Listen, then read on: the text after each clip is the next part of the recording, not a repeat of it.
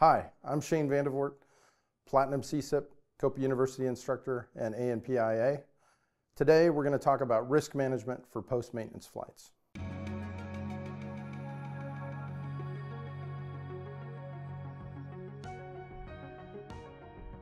When picking up an aircraft after maintenance, we want to use our risk management tools that we're already familiar with. We want to use a PAVE checklist.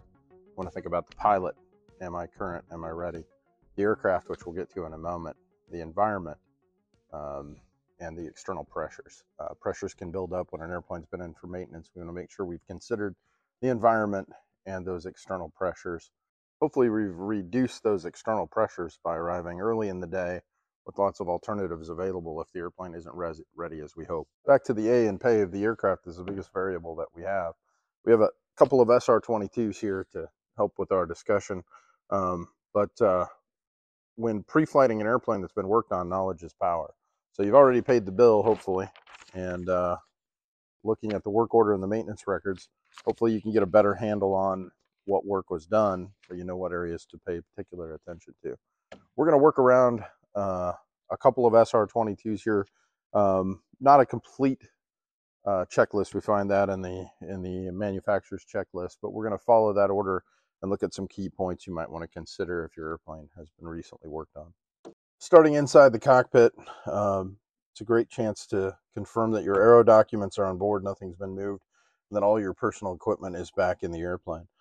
Then remember, if the airplane's been down for a while, no one has updated databases. So if you're departing IFR, you may want to take the time to update your aircraft databases. Beware of software upgrades, especially on prospective aircraft.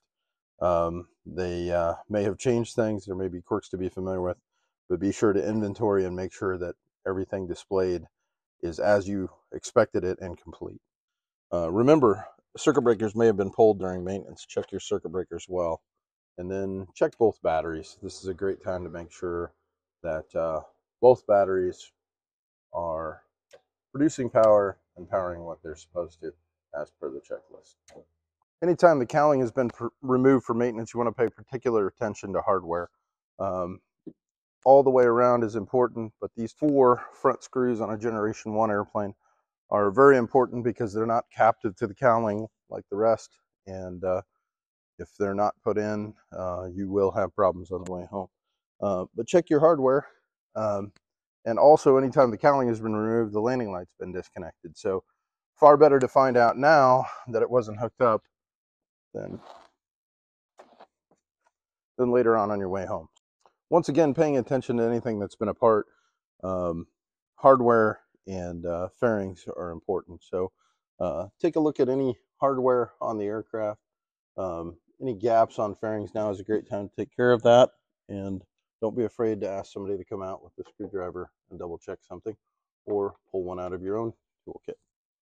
Primary flight controls get a lot of attention on a pre-flight, as they should, but make sure you're checking hardware as well, especially if a primary flight control has been removed, or you think it may have during maintenance. So we're checking attachment points, and especially on the ailerons on a Cirrus, we're checking this bolt, which goes vertically from the bottom side.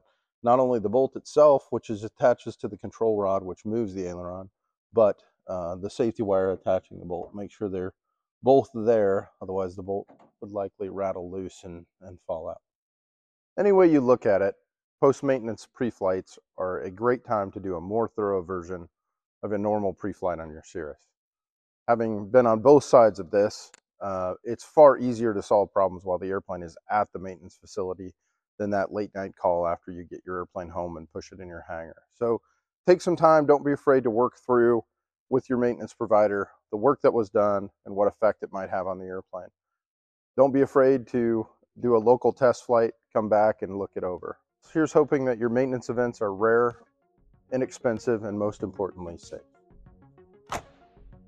Thanks for watching. I hope that helped. I'm Shane Vandervoort. I hope to see you on the forums, or better yet, at the next CPPP.